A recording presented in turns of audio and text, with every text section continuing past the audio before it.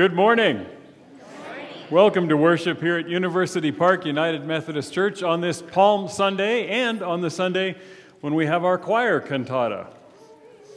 I was talking with Lauren about palms before the service, and she reminded me if you're waving your palms side to side, not forward and back, okay? So this morning's worship, as I said, features our choir cantata. I've been at rehearsals this week, and I can tell you that what our choir has to offer us this morning is beautiful and deeply moving, and I am very grateful to them for all their work getting it together and presenting it this morning.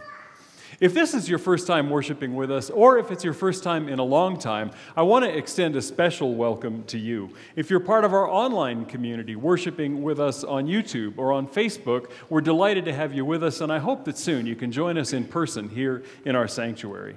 Our vision for ministry here at U Park is to be an intergenerational, diverse, radically inclusive Christian community where families and individuals can thrive. So whoever you are, whatever you may believe or question or doubt, you are welcome here at University Park United Methodist Church. I'll be in the lobby after worship. If you'd like to know more about the church or you just want to say hi, I would love to chat with you.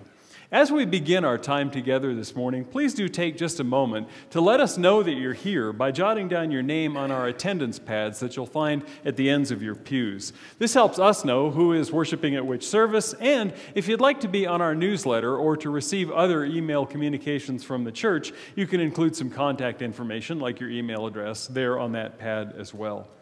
Now, next Sunday, this may come as a shock to you, but next Sunday is Easter, and those of us on the church staff are not nervous at all.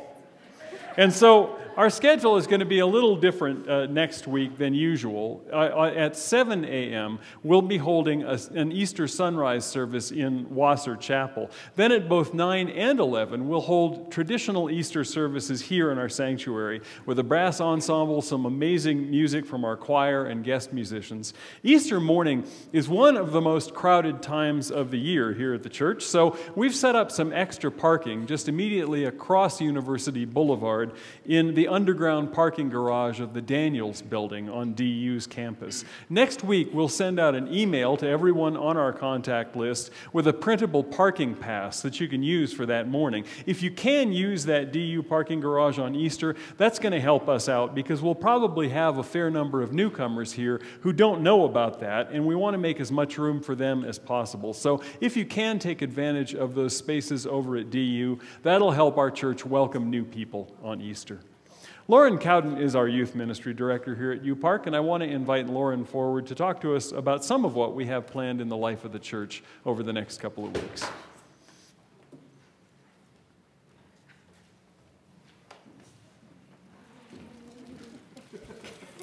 Good morning. Good morning. And Hosanna, Hosanna in the highest. Yes, as always, God is good. All the time. And all the time. God is good. Amen. Woo! Yes, Jesus. Like Pastor Andy mentioned, this is the official day as we begin Holy Week. So please take a look at our Holy Week schedule. We will be utilizing both Wasser and the sanctuary. Next, this Saturday is also our Easter egg hunt. We will begin our festivities at 11. The hunt will officially start at 11:30. We'll have a food truck and some flower potting. Please tell your friends and your family all are welcome, and we hope to see you at this event this upcoming Saturday. Lastly, the youth and I have signed up for the annual Furry Scurry that happens at Washington Park. This event will take place on Saturday, May 6th at 9 a.m. If you'd like to join us, please be sure to register and join our team, the U Park Bark Squad. If you cannot make it, you can make a donation to support our team on this day. Next in this Blessed is he who comes in God's name, brightly excited crowd. Spreading their clothes, they welcomed our King. Peace they said here and now.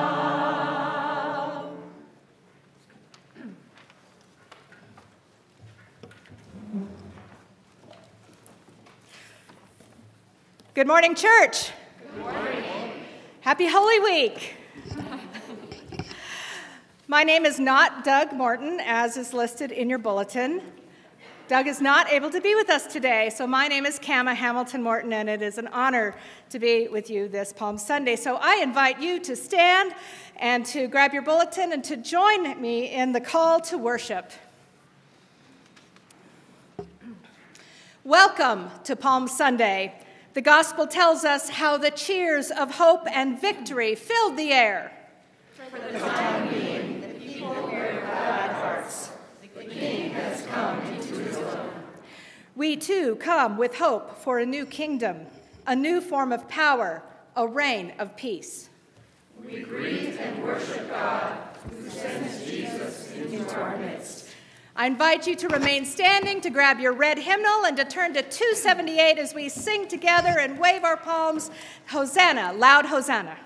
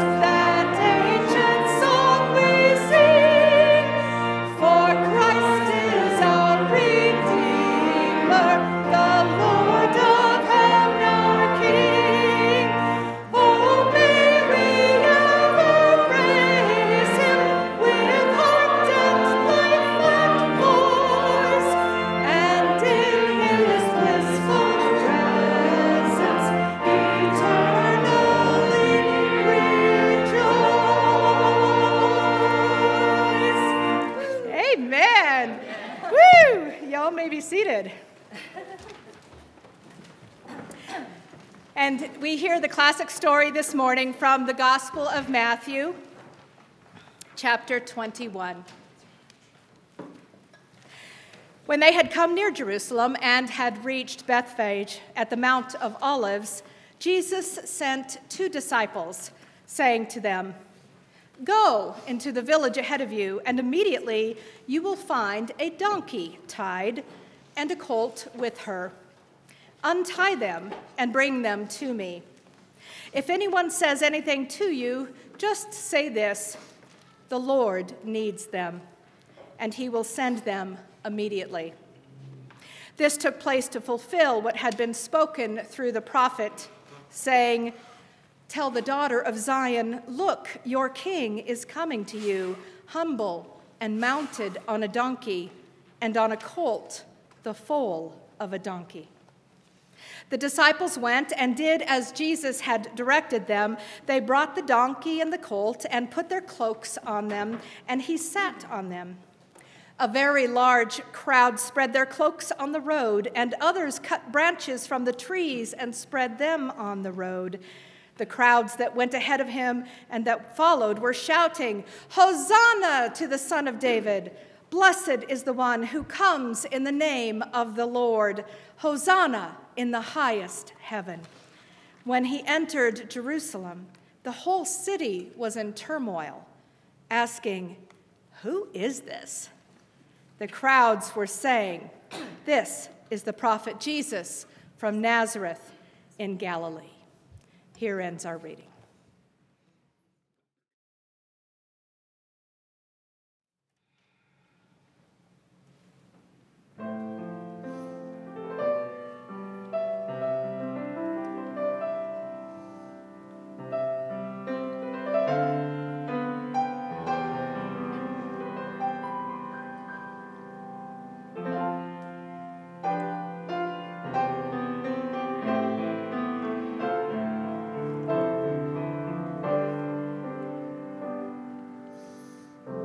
Anyone who belongs to Christ has become a new person.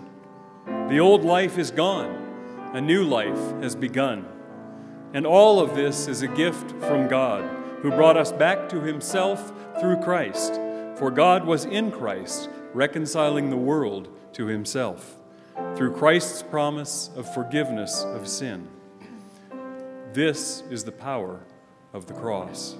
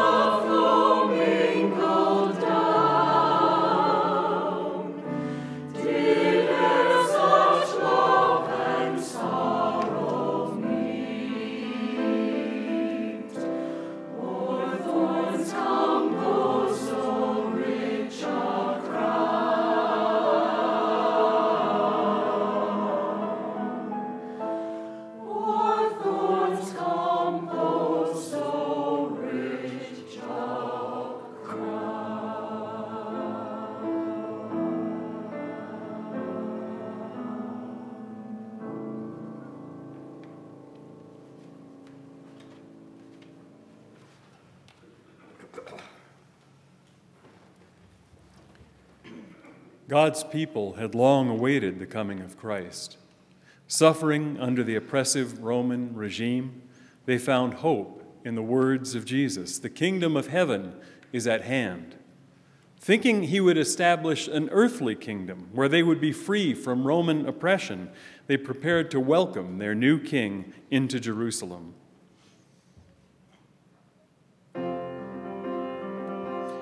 A very large crowd spread cloaks and branches on the road as Jesus entered the city. Surrounding him, they shouted, "Hosanna to the Son of David!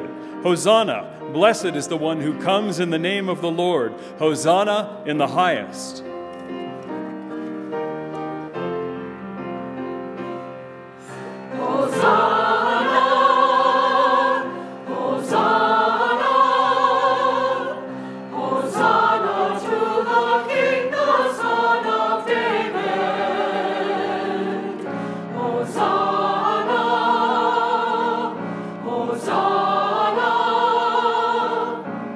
Blessed is he who comes in the name of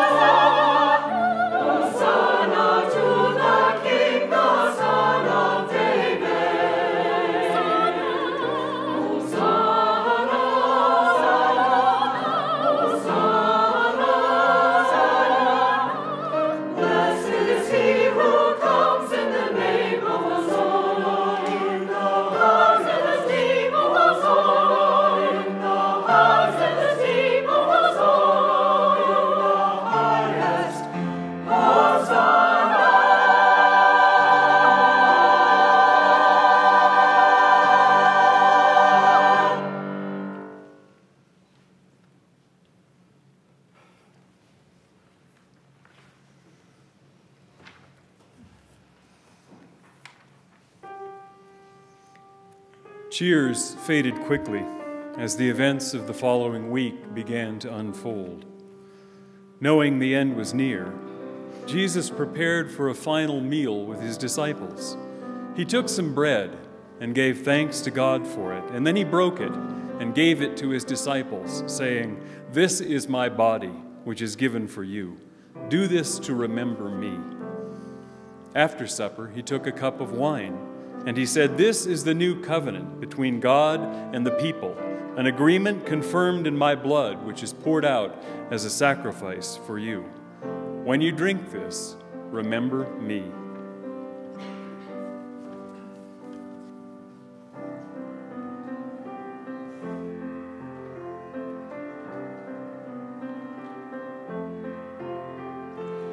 Come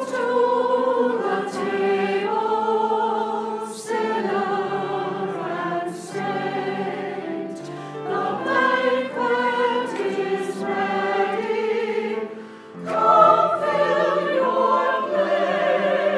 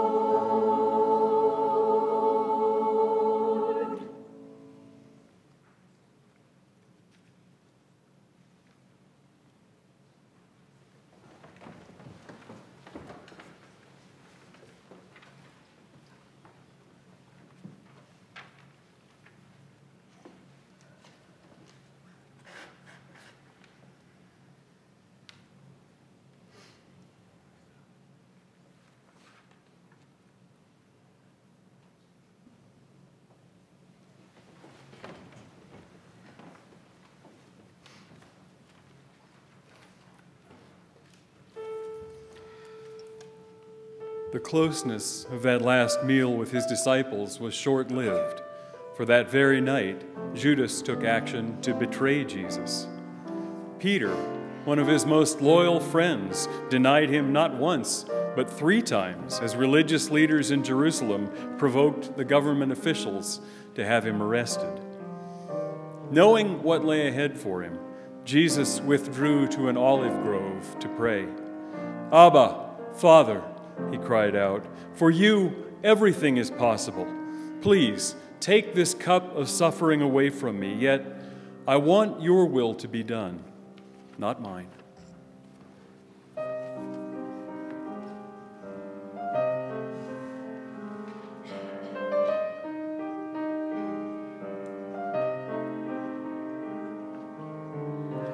Trust in the Lord when the night is darkest. Trust in the Lord when hope seems gone. When you feel abandoned in your own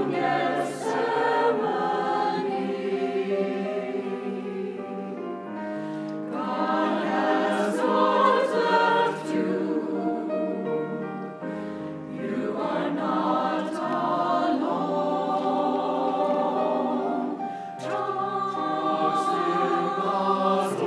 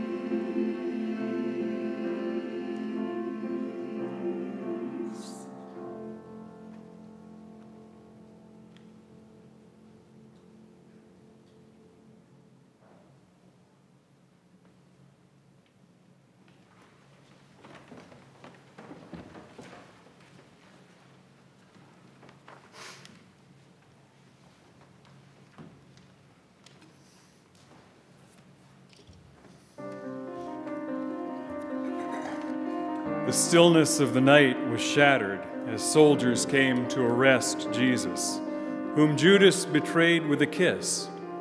Jesus was brought before the Roman governor, Pilate, to stand trial, pressured by angry crowds who had been incited by the chief priests. Pilate condemned Jesus to death by crucifixion. 2 criminals were crucified with him, one on his right and one on his left. People passing by mocked him, shouting, "You said you were going to destroy the temple and rebuild it in 3 days. If you're the Son of God, save yourself. Come down from the cross." The religious leaders also mocked Jesus. "He saved others," they said, "but he can't save himself. He said, 'I am the Son of God,' so let God rescue him. If he will come down from the cross right now, we will believe in him."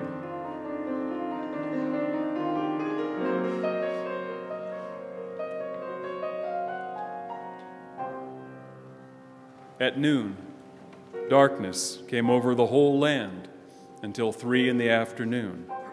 Then the curtain of the temple was torn in two. Jesus called out with a loud voice, "Father, into your hands I commit my spirit." And then he breathed his last.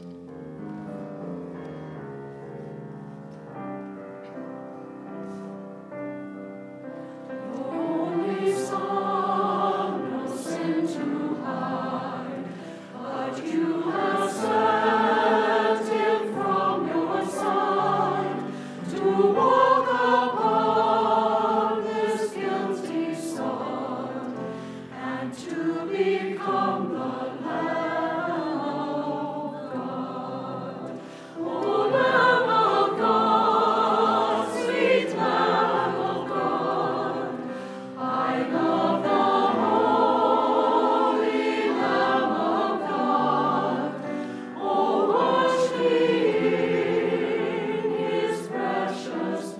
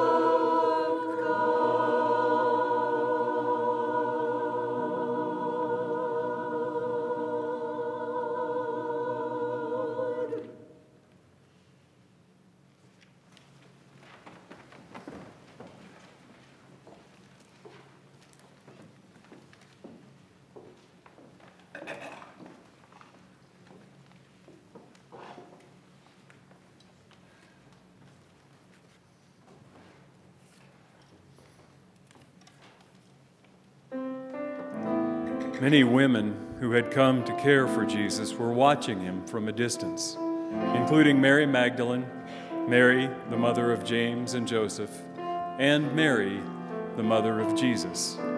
What anguish Mary must have felt as she watched the lifeless body of her son be lifted from the cross.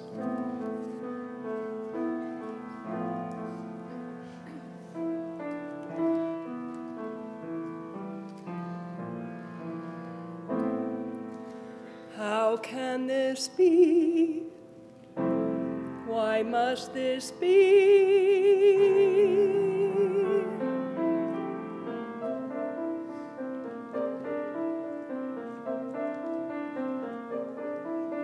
I will hold the baby boy. He'll embrace the world.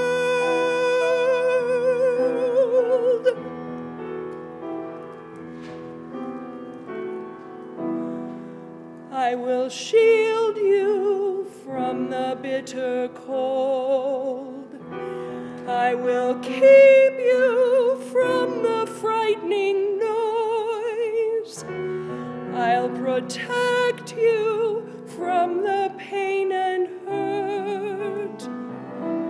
I will hold you when you are alone.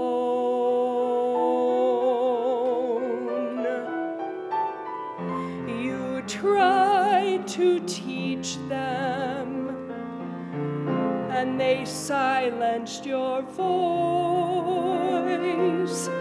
You reached out to touch them, and they pierced your hand. You came to love them, and they broke your heart. Oh Lord Jehovah, behold your Son. See what the hatred of mankind has done.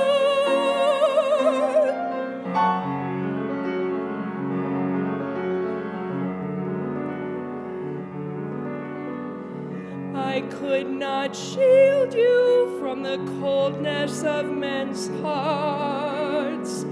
I could not keep you from the noise of human rage.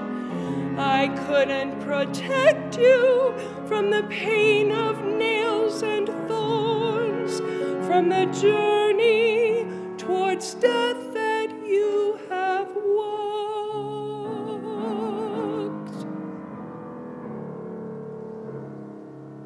Every day since you were born,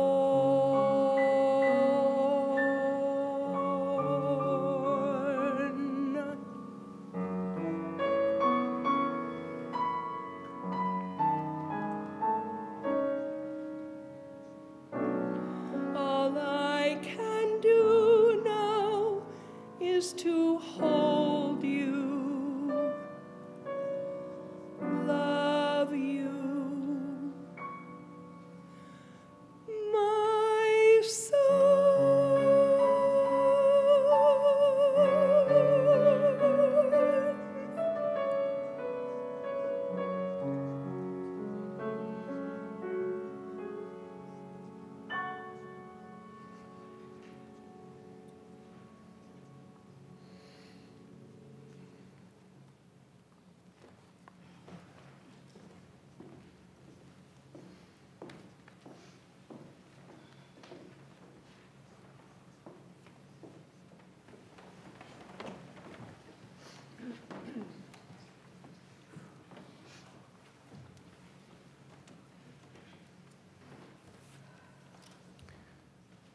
Late on Friday afternoon, the day of preparation for the Sabbath, Nicodemus and Joseph of Arimathea buried the body of Jesus.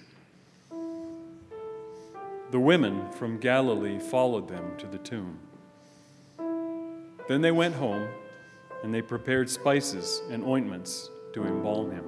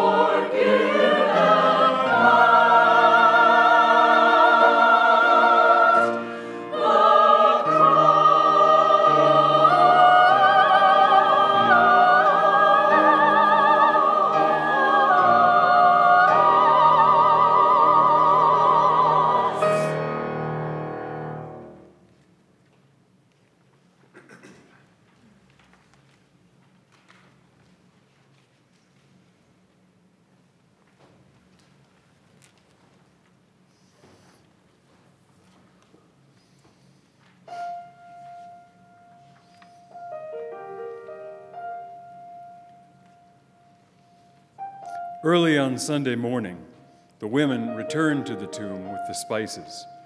When they arrived, they found that the stone had been rolled away from the tomb. So they went in, but they did not find the body of the Lord Jesus. As they stood there, puzzled, two men suddenly appeared to them, clothed in dazzling robes, and the women were terrified. They bowed their faces to the ground. Then the men asked, "Why are you looking among the dead for someone who is alive? He isn't here. He is risen from the dead. Remember what he told you back in Galilee, that the Son of Man must be betrayed into the hands of sinful people and be crucified, and that he would rise again on the third day." Remembering that Jesus had said this, the women rushed back from the tomb to tell his 11 disciples and everyone else what had happened.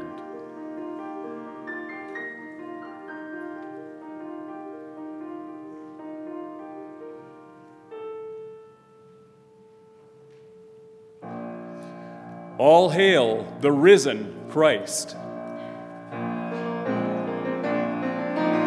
Crown him! Crown him! Crown him! Crown him! Crown him, the Lord of all! Crown him with many crowns, the Lamb upon his throne.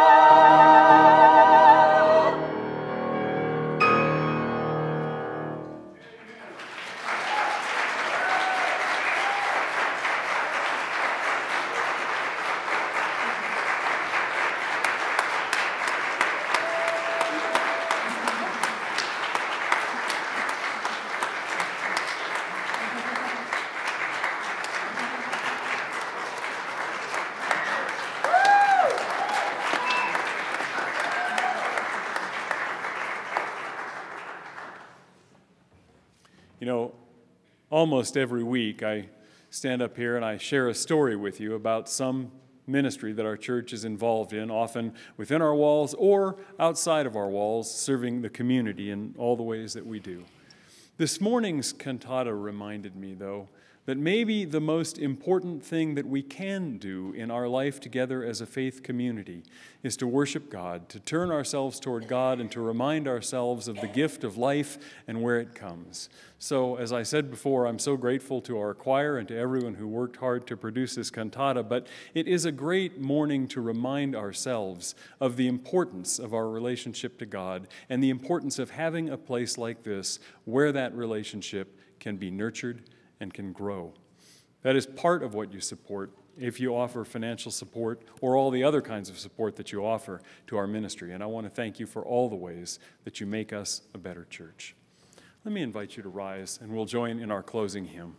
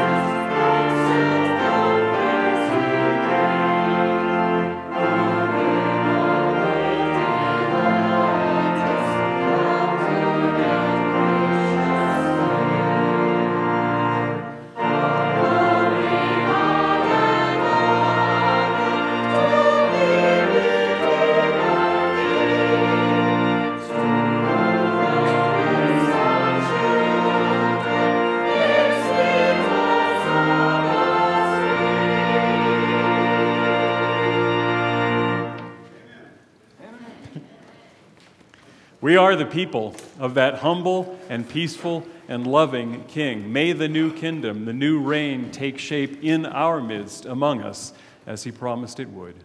Go in peace.